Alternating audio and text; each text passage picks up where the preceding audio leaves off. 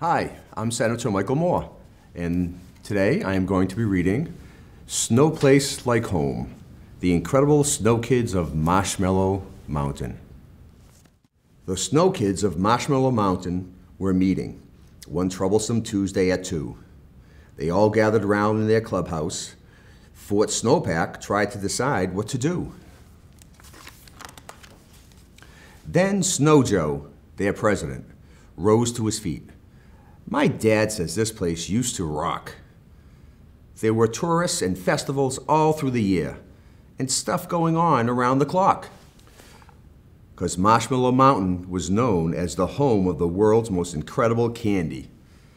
So that's what they made in that empty old factory on Candy Cane Lane, added Andy. Hey, let's check it out, said the twins, Fridge and Midge, and all of the Snowkids agreed. They started walking out, all except Spike, who snowboarded there at top speed. Snow Joe explained as they wandered inside, "That's the candy contraption, you know. The famous machine that made all kinds of treats, but I guess it broke down years ago." "I bet I could find some spare parts for that thing," said Spike, whose ideas were great. He knew all the junkyards that had the best stuff for the sculptures he liked to create. "I'll find the recipes," Frige Louise offered. "I bet they've been all tucked away in grandmother's cookbooks and family kitchens. I better start looking today." Fridge and Midge painted some colorful flyers their fine feathered friends could deliver. Snow Joe and Andy sped off on their skates to tell all the snow folk downriver. Soon, everyone heard what those snow kids were doing.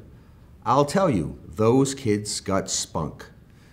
There hasn't been this much excitement in town since the candy contraption went clunk. Then Snow Joe announced it was time for a test.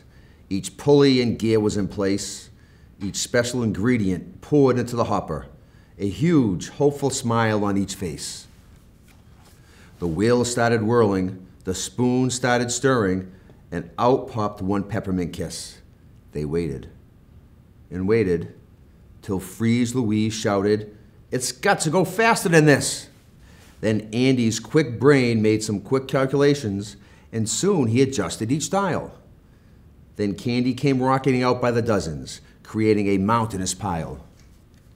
The Snow Kids got busy with boxing and bagging and tasting a sample or two. They labeled and loaded and made their deliveries, and each had a fun job to do. The news got around that the Snow Kids had done it. They'd gotten things rolling again, and Marshmallow Mountain was just as exciting as snowfolk remembered back when.